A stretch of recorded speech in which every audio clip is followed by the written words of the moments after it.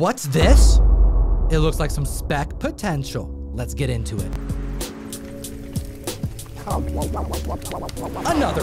Another list of the comic books defining this generation of collectors. The funny books have been compiled into a list of 10 of record-breaking sales, and we're going to start out the list at number 10 with a glorious Batman key. Gem Mint, why don't you kick them off? But not before they hit the like and slap the subscribe button, because they know we got a giveaway on deck. That's right, you know we're here for you every week, and that Spec that Tom mentioned is a DC key. We've been saying that the DC books have been undervalued, and we have Detective Comics 411 making number 10 on the list. Debuting in 1971, we have Bruce Wayne's love interest. We have the daughter of Ra's al Ghul. We have Talia al Ghul's first appearance. And considering she has had her live-action adaptation, specifically in the Christopher Nolan Batman trilogy films, I feel like she was underutilized, which has made this comic book undervalued for far too long. Yeah, I mean, she's Bruce's baby mama, Damian Wayne's mother, and spoiler alert, she just killed Deathstroke in the comics. Definitely underutilized, which is why we're seeing these record-breaking sales. We have a CGC 9.0 that had the second highest sale at $1,150, which was just shy of $50 under the 2018 all-time high.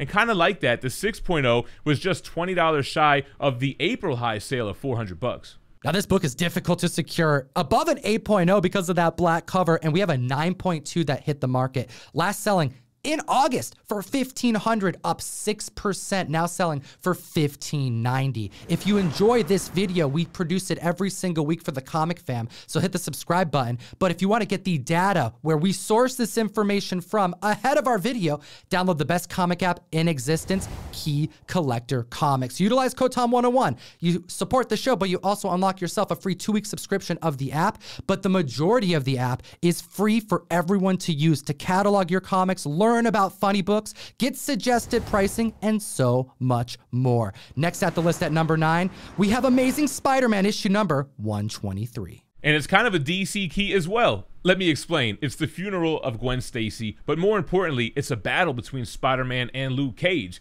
That's what I think the Spec is more focused on. Plus, Luke Cage makes a reference to Batman here. Not only is it a reference to Detective Comics, a completely different publisher, it's a reference to The Dark Knight. He says, we ain't all rich playboys like Bruce Wayne on this classic battle cover, which, by the way, we have brought to the mic multiple times, covers that weren't really key renowned, but because of famous meetups, battles between heroes and villains, they have become wanted more now than ever in comic history. We have an 8.0 back in August going for $99, up 20%, now selling for $120.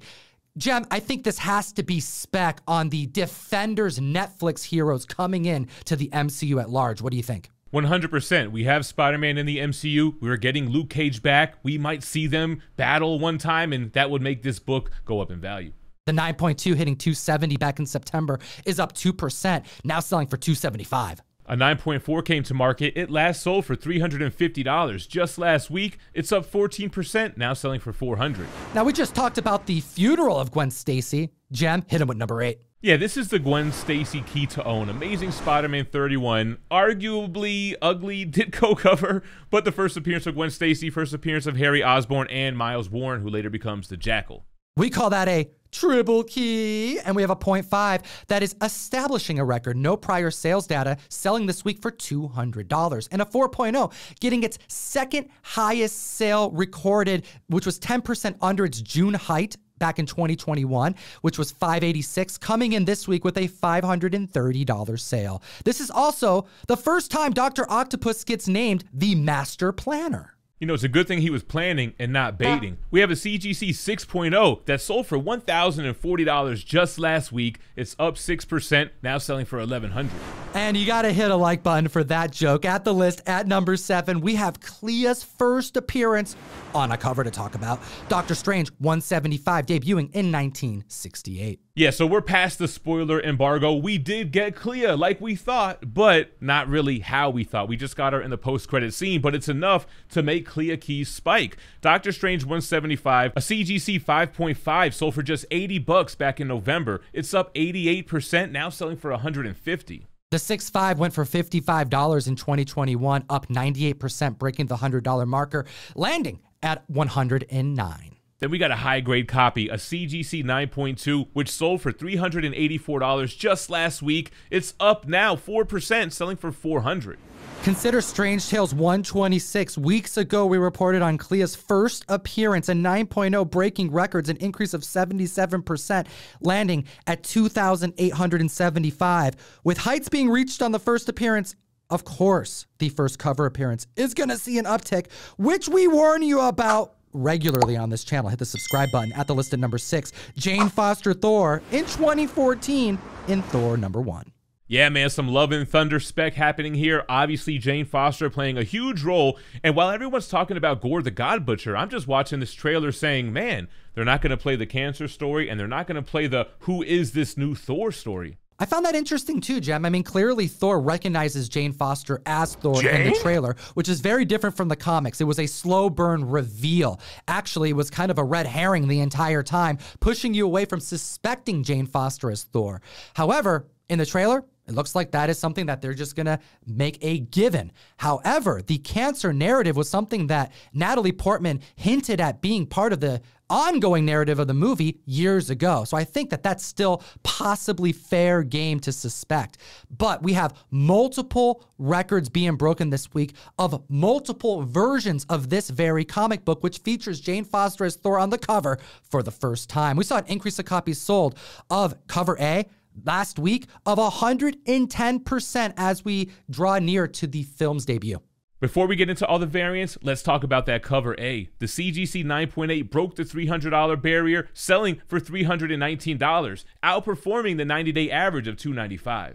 And get this, comic fam, this 9.8 has been selling like crazy. We have a total of 301 sales of a 9.8 this year alone, and we're only halfway through the year. Last year, there was a total of 9.8 sales of 292. So we've broken the record, and we still have half the year left, and the movie hasn't even dropped.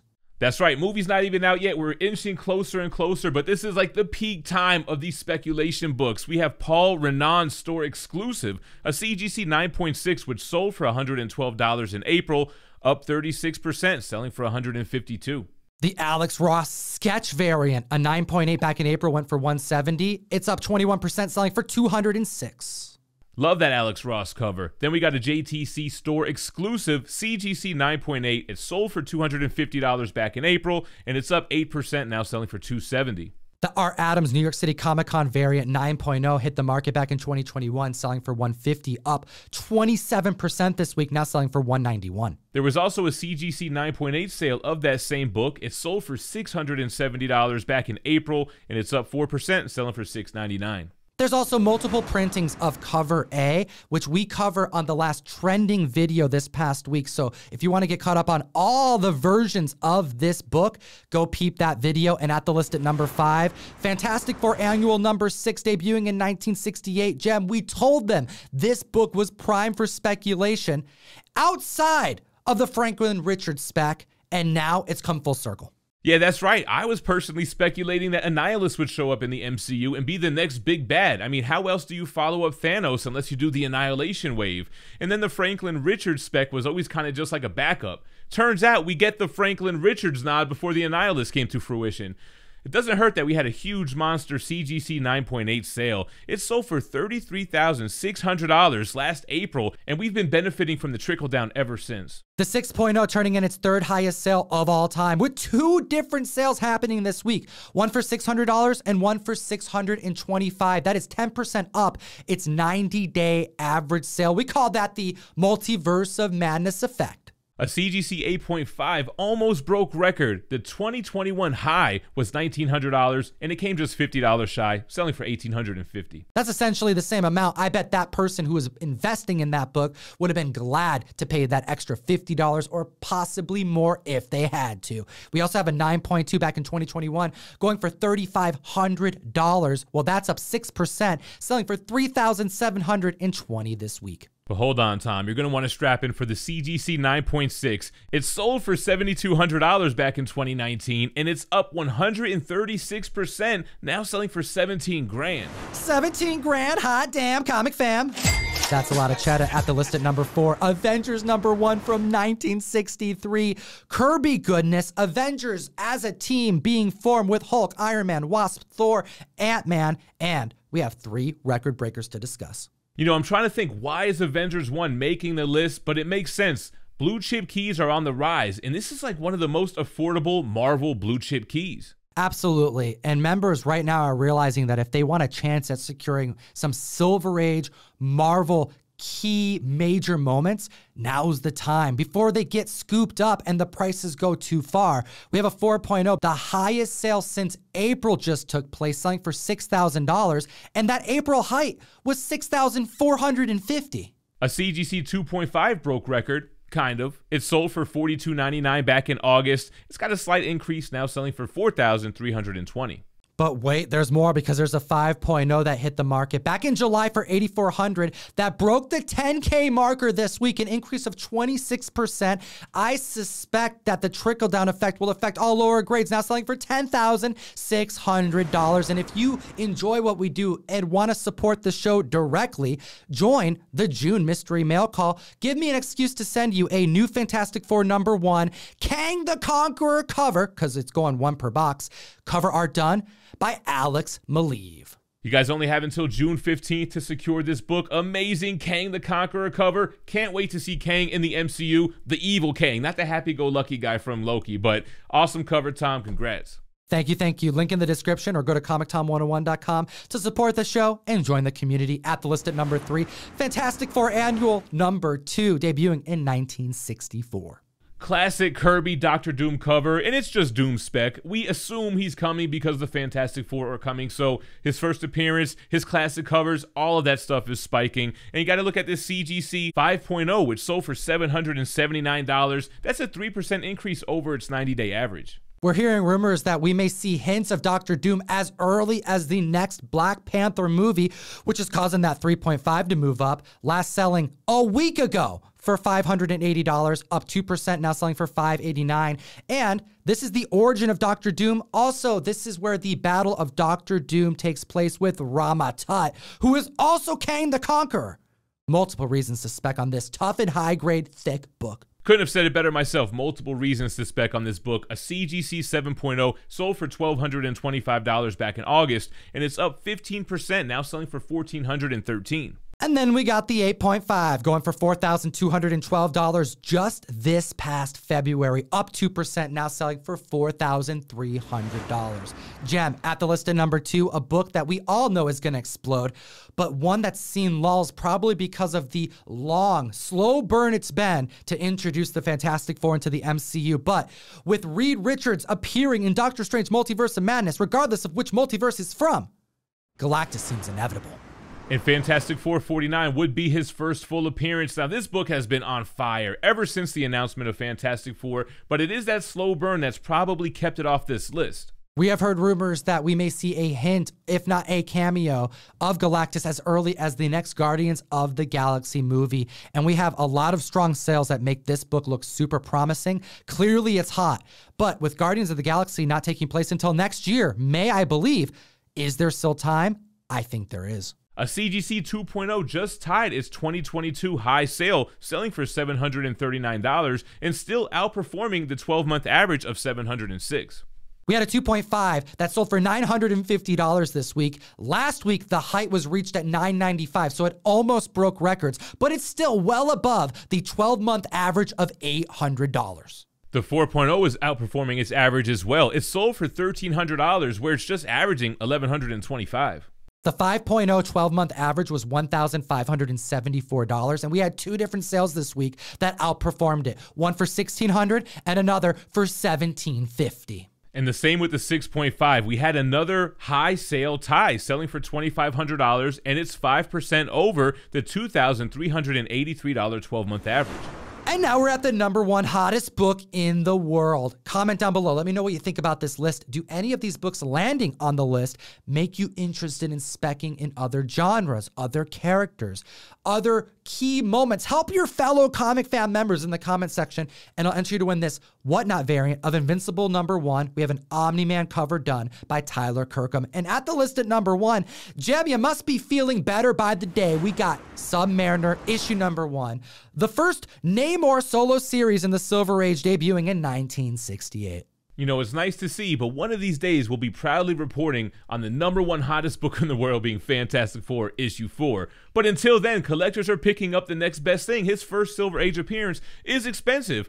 Well, this one could be expensive too. Let's go over the record breakers. Just last week, we started to see subby Spec go off the chain because of a leaked blurry image suggesting that Tanek Huerta was going full classic costume. We even saw wings on the ankles. If this leak was legit, regardless, we know subby is inbound, which is why we're seeing multiple record breakers this week. We have a 0.5 incomplete copy, which, by the way, CGC is going to be scrubbing that verbiage off their labels. Regardless, this 0.5 prior record was set for $200, is up now, selling for $215. The 5.5 had 4 sales, with the highest being $687, which is 22% above the previous year's average. I want to remind the community about the mid-May 9.8 sale, nearly matching the February height sale of $19,950. It sold for $19,200. So we know that the trickle-down effect was going to happen. And take a look at this 9.2. It just arrived. The CGC 9.2 had a 12-month average of $2,440, which this new sale blew past, selling for $2,575. That just blew past the average by 6%. Hot damn, comic fam. We appreciate your time today. As always, Geek responsibly and stay minty fresh. Enough said. Join myself, Jem Mint, and the rest of my homies who join me every single Wednesday on the best new place to buy and sell collectibles, Whatnot, available for both Androids and iPhones. Dollar start auctions that last as little as 15 seconds long. We bring the giveaways, the keys, the exclusives, exclusive drops, and so much more. We'll see you over there on Wednesday, and have a great week.